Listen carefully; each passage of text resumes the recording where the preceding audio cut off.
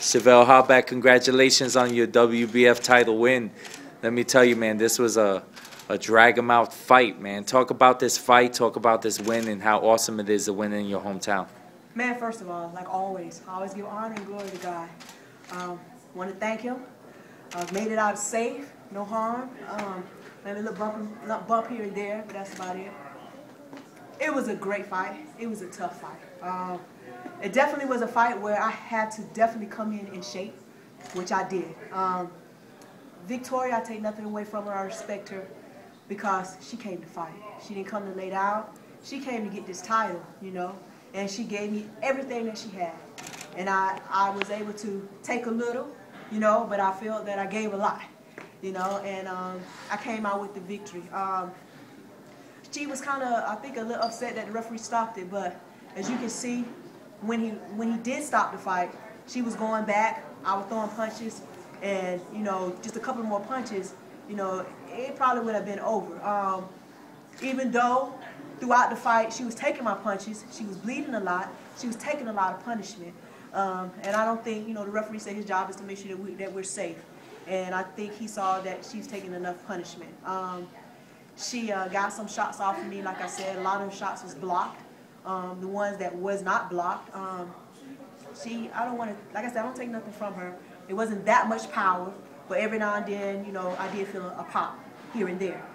But I don't know what to say, man. I'm honored, you know. I'm thankful. I'm grateful for the forum, for my manager, the best manager. I don't care. Al Hammond ain't got nothing on this man because Al Hammond got it easy. He working with guys.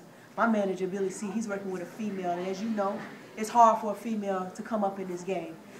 Here I am in my hometown. I've been fighting ever since 1996, turned pro I think in 97, and now just really fighting in my hometown this year, and it's because of that man, Billy C. He worked hard day in and day out, you know what I'm saying, to keep me busy, and not only to keep me busy, but also to make my dreams come true. You know, and I just thank him, and I love him with all my heart. He's like an uncle to me, really. But I thank the forum for giving me the opportunity to come do what I do as well.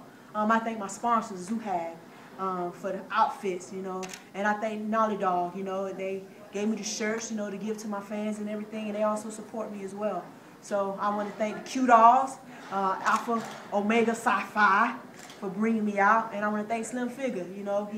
He asked me, you know, what my style is, what type of music I like, what's my inspiration. And he put it in words, and he put it behind music, and he did a great job. And I also want to thank him for that.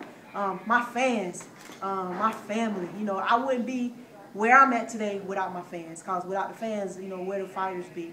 My fans, my family, and last but not least, Itty Bitty Plant City. They came out tonight, you know what I'm saying? They represented, they showed me love, you know? And I thank everybody, you know, and I'm just so grateful. You know, Promoter Chen and Henry Groom's giving you this opportunity to fight on this stage. You know, talk about that. You know, I've been knowing Henry for a long time, you know, and when we first met this last time after years ago of just knowing him, we finally sat down and talked.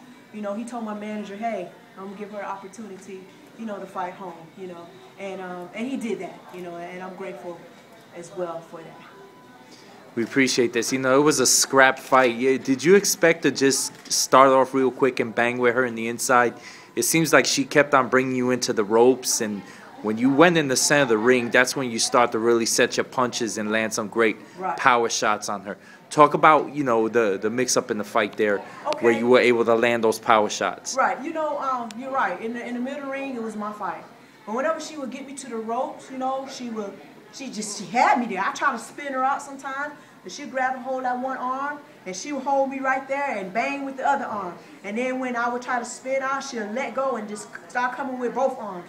And I was like, wow. You know, and my trainer, every time I would go back to the corner, my trainer would say, listen, calm down, stay focused, stay focused. Try to spin her, try to spin her, try to spin her, try to spin her.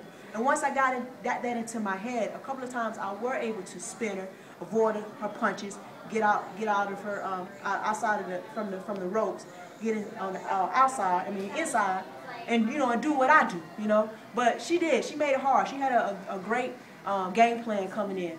I know she was a banger, from the last time, and I knew that she also